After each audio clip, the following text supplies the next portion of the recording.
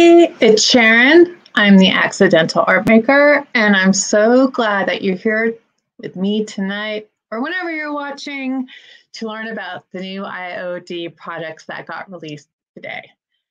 So little backstory, there were a ton of products released today, and we had 3 transfers released a couple of weeks ago. Why, you may want to know? Because of the supply chain breakdown around the world. A ton, I was going to say a bad word, a shit ton of our stuff got stuck on a boat and has been like floating around the ocean for a very long time. It got to the port last week and they hustled it on out to the IOD sisters, who then went and just were like shipping freaks, getting us our products as fast as possible, and then immediately scheduling the release today and the live with you guys. And here we are, ready to share with you. So I hope you caught the IOD sisters earlier today. They are always such a hoot and such a crack up. They always seem to have technical things going on. Right now, I don't know if you can hear it, but I've got dogs barking in the background. It's always something, right? But they handled it with such grace and humor. You know, you just gotta love them. You just gotta roll with it, is what I think they said. So anyways, so I'm Sharon, as I was saying when we started. I'm the Accidental ArtMaker. You may have found me through the IOD website, through Facebook, through YouTube, or you might have just found me my e-commerce website, Accidental ArtMaker, through searching on Google. A little bit about me, and then we'll jump right into the products that got released today. So I've been an IOD stockist for about 6 or 7 months now. I've been using IOD for 2 years, and I've been painting and upcycling furniture for about, I always say 7 years, but it's more like 9 years.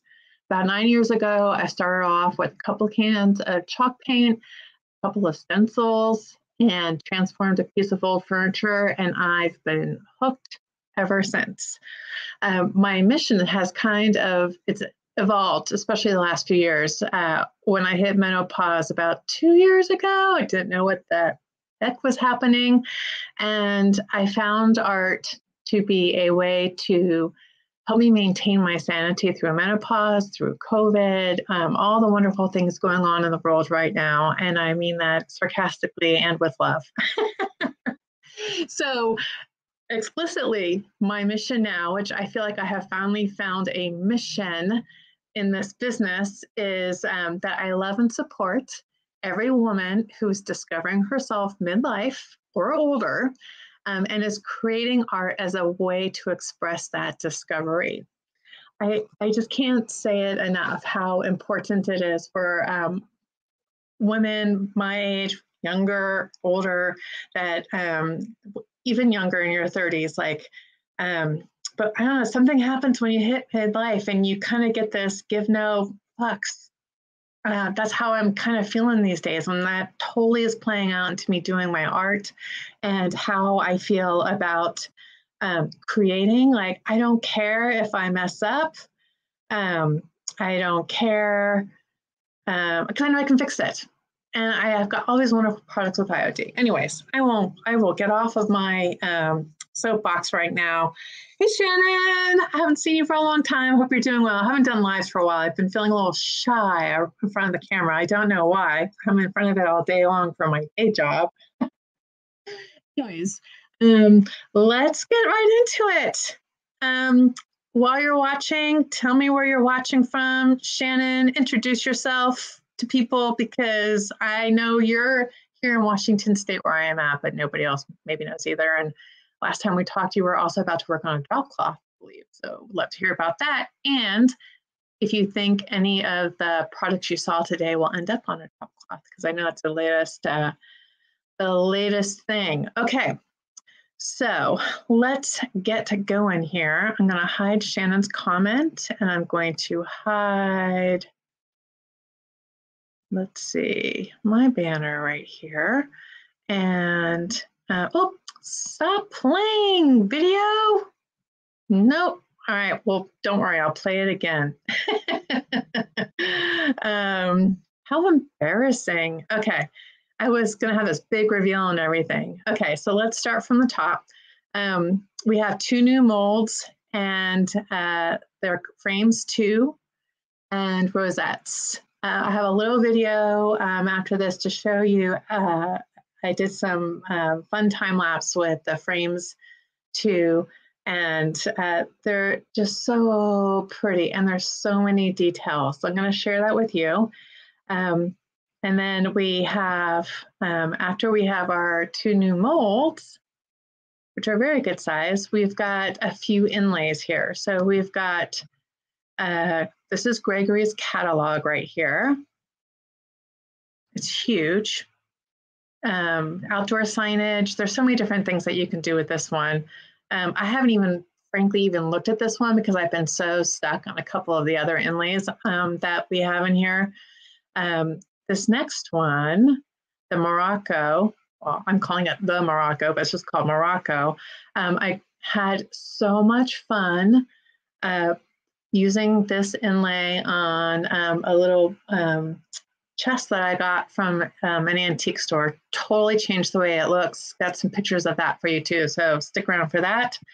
And then, okay, so this is Queen of the Nile, and apparently there was a transfer of Queen of the Nile that got retired a few years ago. So a lot of people are super excited about this. This artwork here in the background, it's not mine, it's Ellen J. Goods. She is like the master of all things IOD. There's a few stockists who are just incredibly amazing, artistically talented that I strive to be, and Ellen is definitely one of them. When I first saw Queen of the Nile inlay, I was like, no way am I doing that. Like, I will mess it up. It will look horrible. Da, da, da, da, da. And then I saw Ellen's and I was like, I could totally do that. Why am I telling myself that I'm not capable of figuring this inlay out? But I can. And then what are our other inlays we got here? So we've got, oh, this one's so pretty. So this one's called Paradise. One of the questions I got today from one of my customers is, oh, I see that one of the inlays is hot pink. Is that something we can expect? So the inlay isn't actually hot pink. It is applied on top of hot pink paint. So they are transparent. There are places on the inlay that whatever color paint you have on the piece underneath, that shows through. It makes each inlay incredibly unique to your style and taste. So between whatever piece of furniture you pick out, whatever colors or blends or patterns that you have with it, it just makes the opportunity for uniqueness is just unlimited. Okay, and then we have 2 stamps. Let me pull up the stamps here. So if you are a junk journaler, if you like to scrapbook, if you love the stamp Kindest Regards because of the texture and kind of mystery it brings in the background, then these stamps are for you. This one right here, Le Courrier, is, let me hold it up right here. So it is, it could be one big stamp like this, or all these columns come out right here. The headline and the banner comes out right here. Again, you can use this a million different ways to make your piece of art unique. One of the sisters had taken this, and I don't know if it was white paint or white ink, and she had stamped her shirt with it. It was amazing. It was so cute. And then our other stamp is also font based. That is letterpress, which is this one right here. All of these little letters are individual, all these numbers, and they come out. You can put together a title, a phrase. You use the thin mounts, you ink it up, you paint it up, and you press it down. I don't have any demos today to share with you on this. I'm saving this for something a little bit longer. I have a few ideas, but I can't figure out which one I want to share with you guys first. But if you like your words, if you like your phrases, I personally love song lyrics, like "You can go your own way." These boots were made for walking, F around, find out, all those fun things. You can go onto shirts, onto china, onto your wall. So many different ways you can have fun with it. Okay, so those are the products from a high level. We've got a few comments here. Oh, Shannon is in Sumner, Washington. And so is the stamp. Yes, stamps are separate pieces. They're so cool. You'll be able to do a million things with them, no doubt. Really exciting. So next, I want to show you a video of, let me remove myself here.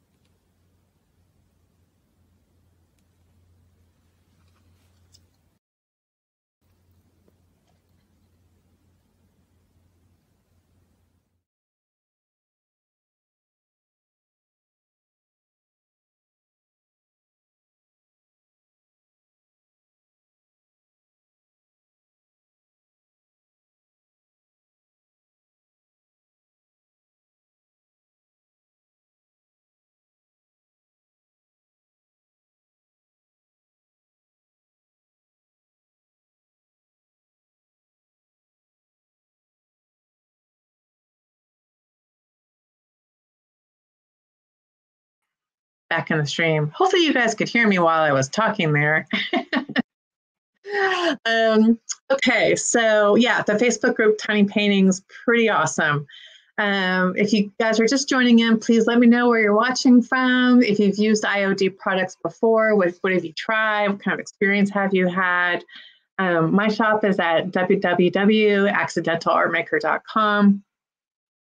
And we are looking at the latest release that just came out in IOD products today. This next one I want to share with you is the, let me remove this so that we can see more of it here. So this is the Morocco inlay. And if you haven't used inlays before, they can be a little bit daunting the first time that you try them. The first time I was using the inlay, I messed up big time. I actually have a very funny YouTube video on my channel that shows what not to do with inlays.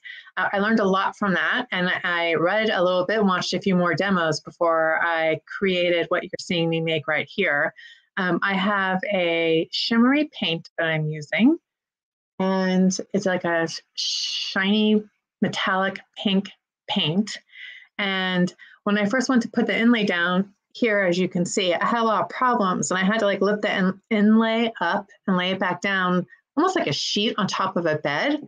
And I was worried because I was coating the inside, I was coating the paint side of the inlay with my wet paint. But this side of the jewelry chest actually turned out to be the best side of all. So here you can see me where I'm pulling up paint right here. Don't let things like that freak you out or turn you off from working with inlays. I just went back over with my brush and spread it around a little bit more. And then I laid the inlay back down, and you'll see me go over it with a brayer to smooth out all the wrinkles. It turned out great. So yes, I fumbled a little bit here. I moved things around. It didn't matter. It turned out fantastic. Really had fun with this inlay. I'm totally in love with the piece that I created with it. I don't know if I'm going to sell it or not because it's so good. Oh, look, here I am again. Put it back down, Sharon, just let it go. This is why I'm calling myself the Accidental Art Maker. I figure some of this stuff out by accident, and it just happens. And fortunately, in this case, look at me. I don't know what the heck am I doing here? I obviously had a big struggle with it. Hopefully you won't watch me struggle for too much longer here, and I'll be coming out with the brayer. Maybe I should just fast forward it. So anyways, you can see here, don't be scared to use inlays, because if I'm not messing this up, there's no way that you can mess this up. Yeah, so oh, look at that. I didn't realize I played around with it so much. I'm almost kind of embarrassed now that I'm sharing this with you guys. All right, looks like I'm trying to smooth it out now. I've decided, well, if this doesn't work, it doesn't work. But look, here it is, all nice and whoops, it's nice and dry right here. Now you're gonna see me, it's been drying for a little bit. I go back over the inlay with some water I'm squirting on here. It's a fine mist from a little squirt bottle. You don't want to put on too much. And what happens here is the water reactivates the inlay. It gets wet, and when you go to take the paper off of your piece that you're working on, the inlay is loosened away from the paper that's been holding it, and it releases onto the paint that it dried to underneath. So that's the little patented process for these inlays that we have here. All right, I'm not sure why my video, I think I hit pause. That's probably why it's not playing. All right. So, oh yeah, here I am with the brayer. I'm smoothing it down. So like you see the wrinkles right there? You wanna try and get as many of those out as possible. It looks cool if you leave them in. It actually looks almost like a broken glass. You can sand it down and make it look like you want it that way. So even when you mess up, between sanding, between some dark wax, between reactivating the inlay, I could go back onto this with a wet paintbrush and on my piece and start moving the paint around to blur it, smooth it, connect connect it to, if I brought two seams together and they were a little bit off, I could make it look more connected with a little bit of water and a paintbrush. So there are ways to mess this up, but there are ways to fix it too. So do not be intimidated to try an inlay. You will have so much fun with it. Here's the beautiful part right here. Watch this. Okay, so I've got two magical little parts right here that give me goosebumps. So here I'm figuring out, I need a little bit more water up in this corner. It's not coming off too easily, so you're gonna see me, well, off screen, I'm squirting it right there. And you can see where the inlay is now adhering to the paint that was underneath it. And watch me peel it up here. Isn't that beautiful? The shiny pink paint underneath it is a contrast to the flat, bold colors on top. And it's just so feminine and sexy. I just love it. I love it. Can't get enough of it. Okay, so next is the front, right? I've got these handles. I don't know if you could tell here, but I've cut slits in the inlay to lay down over on top of the handles here. It's dried, it's gone through the process, and now I'm going to lift it up, squirting it a little bit right there just to help loosen it. I'm going to lift it up.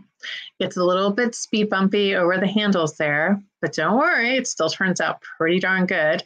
I have the bureau drawers here painted a dark green shiny because I wanted some contrast. When you look at Moroccan furniture, you often see like kind of panels of different solid chunks of color. So I didn't want the whole thing pink, and I wanted where you see the drawers poking out to have that green to it, give it a little bit of a pattern and something a little bit maybe mysterious going on. So here you go, I've peeled it up right here. You can see little patches where it's missing, but it totally plays into the old aged Moroccan piece of furniture that I'm going through. So here we go. So that's the back. This is the back side right here where I kept lifting it up and putting it down, lifting up and putting it down like I was trying to get a sheet on a bed. It turned out perfect. Even when I was messing around with it on wet paint forever. Turned out really awesome. So that's the back. This is the front right here. You can kind of see where some of the drawers are darker than the other ones. And then the top left-hand side, I left the bright pink just to give it a little bit of contrast. Love the handles on this. It came with a drawer this way. It was just this old wooden beat-up chest, probably from the 60s. The wood was kind of on the crappy side. You can see it right here. It was pretty, but isn't it so much better with an inlay? I mean, that's 2 coats of paint and an inlay, a few hours of time, and I'm in love. So I'm not sure if I'm going to be selling this or this summer when I go to the, thanks Shannon, when I go to the Camas Antique and Vintage Fair. All the pieces I'm working on now will be for sale then, or I might keep it, I'm not sure. So yeah, I love this. So that is, that's the inlay. And let me remove this from the screen. So let me show you, this is what the, let me show you what the Morocco one looks like. So this is what it looks like before you use it. This is the inlay side right here. This is the back side where it's paper and you can see the grid right there. The grid helps you line up your inlays to whatever piece you're working on. If you like your right degree angles and your things off the square, then these lines are made for you. And then again, this side is the paint. So this is the side that goes down, the inlay goes down this way on top of wet paint. You let it dry. Usually takes anywhere from 10 minutes from an hour. You use the wet mist over the inlay, and then you peel it off. And then you put your inlay, you can reuse them. So it's not one and done. You put it down and let it dry flat. And now this is what, let me do a side-by-side comparison here for you. So this one right here in front is what the inlay looks like after you've used it. And I can use it again. So I'm going to keep using these and see how many applications I can get out of it. You can see a little bit of the pink in it. It picks up the pink paint. So I could get a little ghost of pink on whatever I use it on next, especially if it's like a nice white color. We'll see. I haven't decided what I'm going to use it on next. So those are the inlays. They're fantastic. Let me just show you guys if you're just joining. So this is the mold I made earlier in the film that you were just looking at. If you hold it the right way. So you can see when it dries, it cracks. There are definitely ways to avoid that. I like the cracked look because I'm going for antique and aged and old. When you guys see this next time and it's all done, you'll be like, cool, I love that. Let's see if we can get the camera to focus on the little cherubs. But if you can see the details in here with the camera focus, there we go. It's so beautiful. There are people who use the molds. I have customers who turn these into cookies, or they use them as fondant, is that you pronounce it, on a cake. I want this to be a Pop-Tart. I want like the fanciest Pop-Tart in the world filled with jelly inside of these things. I think it's making my mouth water just talking about it. Let me show you that other frame.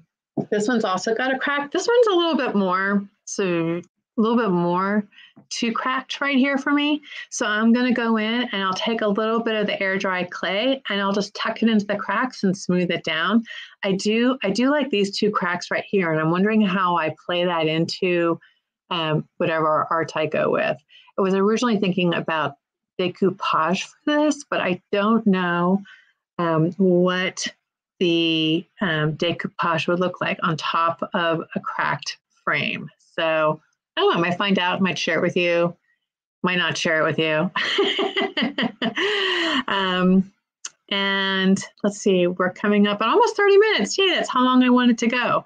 So, so that's what I've got for you guys today. I'm going to be working on rosettes this weekend. I've got this great wooden bowl.